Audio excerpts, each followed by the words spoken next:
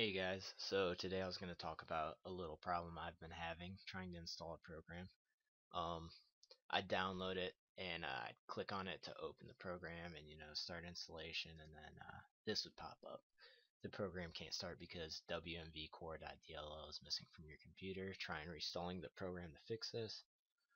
Um, so I mean, I looked online. I couldn't really find a clear-cut solution until I stumbled across a website on like the third page of Google somewhere, and what they said was to just download a certain Windows service pack, and it would install that wmvcore.dll.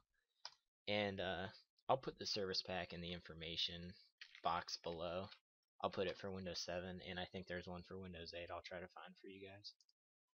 But it's from the Microsoft site, so you know it's safe. And all I did was download. I picked 64-bit. There's the other one. That's what you have. Click next. Downloaded it. I'm not going to do this whole thing since I already have it.